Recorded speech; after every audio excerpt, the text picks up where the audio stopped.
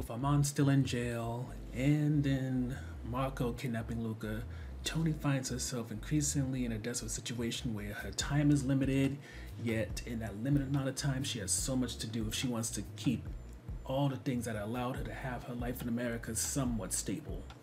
So first topic is gonna be the peace before everything kind of went to hell, and that's when we start talking about Arman and Hayek, who aren't necessarily living like kings in prison, but they have comforts that the average prisoner wouldn't have.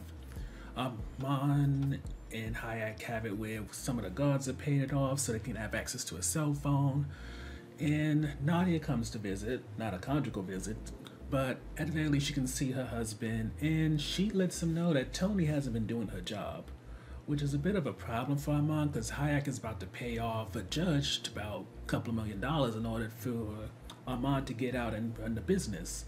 So with that in mind, Arman finds himself having to contact Thony to see what the hell is going on. Which leads us to our second topic, in which Thony clearly has only the time and effort to focus on getting Luca back. And with Arman in prison, he's not able to do much. Yes, he can be an ear for her to vent to, but since he doesn't have the same powers he used to have in order to get things done, that leads to Thony being desperate enough to talk to Garrett because he's part of the FBI.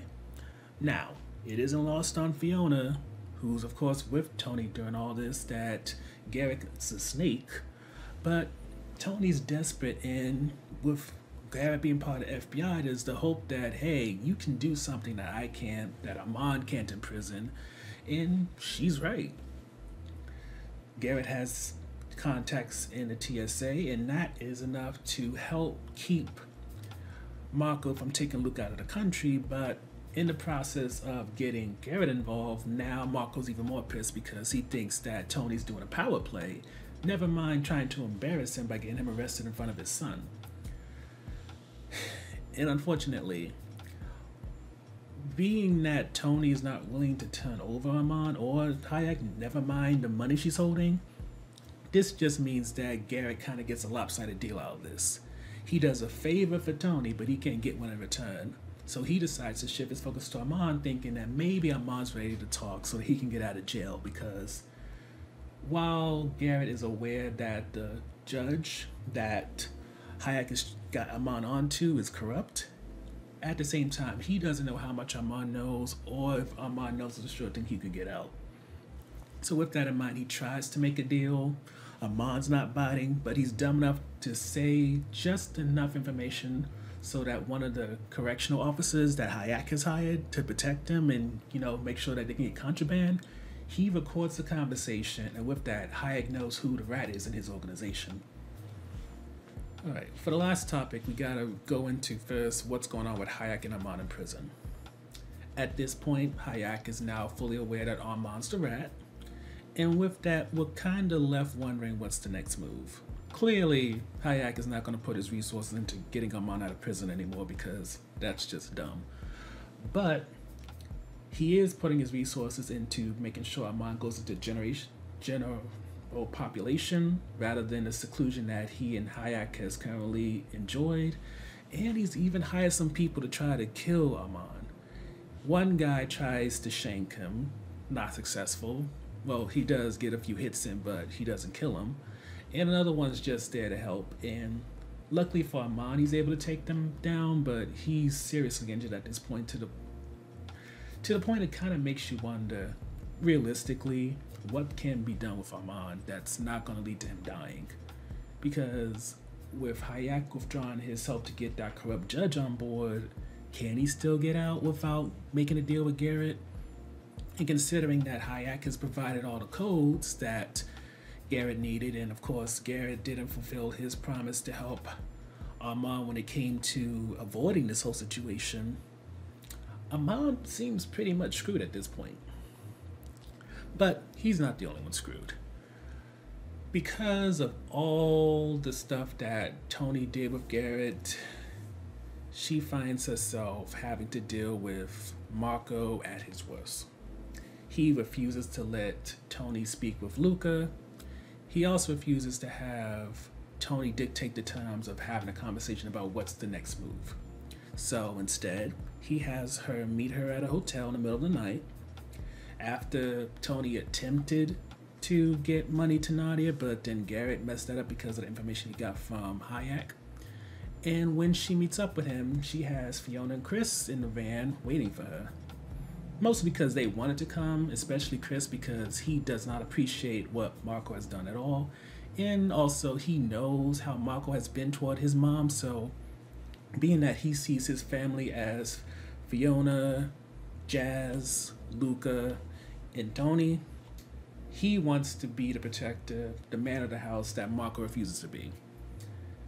Which is why when Thony and Marco start to get really heated and Fiona's scared of the cops showing up, Fiona and Chris join the conversation, which becomes a full-blown argument. And being that Chris is starting to get buck, Marco gets a different kind of threat. With Thony, it's the threat of the mother of his child, the embarrassment of having a failed marriage, especially since in the Philippines, divorce is not an option, so her leaving him is a huge embarrassment, and now he has this kid, who's barely like 17, 18. No, I think he's 16. Either way, this kid is now thinking he's a man and can confront him, and he already has his wife emasculating him, so those two get into a shoving match. Chris pushes Marco over the stairs, and with that, Marco breaks his neck and he's dead. This is all caught on camera, and a man named John Price gets involved, the man who owns the motel, since on top of it being caught on video and he has access to the video, Thony decides to go to his office, tell him what happened, tells him to call the cops, and reveals that she's undocumented. So with that, he knows about a murder caused by her nephew and that she's undocumented, which of course makes it so that he can assume that the others are undocumented, and based on episode previews, he's going to blackmail her. So the first highlight is just questioning what's next for Thony without Arman's protection. Right now, she does still have the cryptocurrency key, but with Garrett cracking that code to some point and locking that money down, Arman being stabbed and having no real clout because Hayek's not backing him, what's going on with her, what's next for Thony is hard to say. Never mind, she now has a murder on her hands because, yes, the video shows Chris killed Marco, but who cleaned up the murder? That's going to complicate things. And just overall, the lack of ability to say what's next for Thony and whether or not she can get out of this bad situation with ease, that's going to be a real interesting and driving force over the course of the next 9 episodes. With that said, the second highlight for me is just how much of a major gain this is for Chris, because with Chris killing someone, now comes the question of what's next for him as well. In the first season, he had his discovery that he's undocumented, but now with him having a potential criminal record over his head, so comes the question of how this may change him.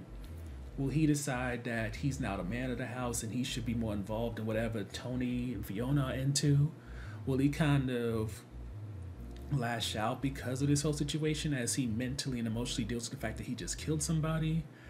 Or heck, considering all that Nadia, Hayek, and other people are into, could he potentially be recruited for their work? Since, with being undocumented, it might be hard for him to get a job and he wants to support his family.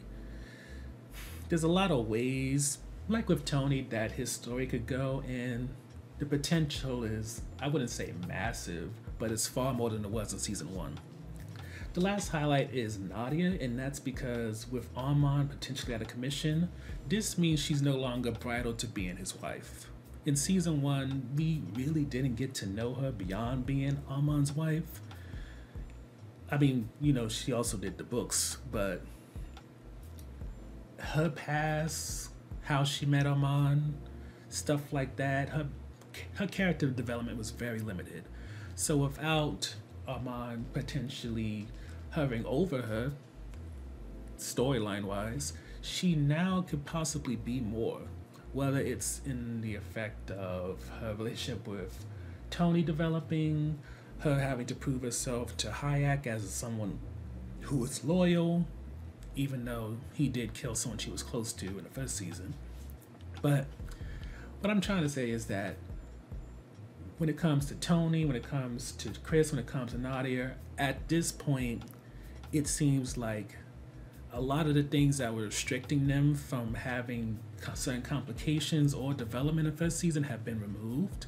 So now the potential there to see what these characters can really do when they are no longer under someone's protection or else kind of reined in because of another character, anything can happen.